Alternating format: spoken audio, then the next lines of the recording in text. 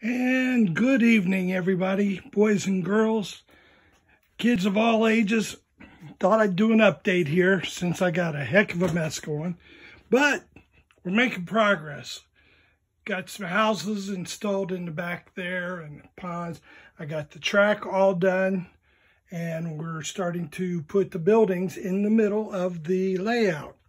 So here's some of the buildings that we're going to use. And once these are all in, then I can hook up the track on the lower level and start running some trains down below. Up there, we've got that redone a little bit. On the back side, that's all a mess, and I've got to redo the whole amusement park thing. But once the houses are in, I'll be able to put the monorail back in, adjust everything the way it's supposed to go. And it's going to be a lot of fun. This is really looking sharp here.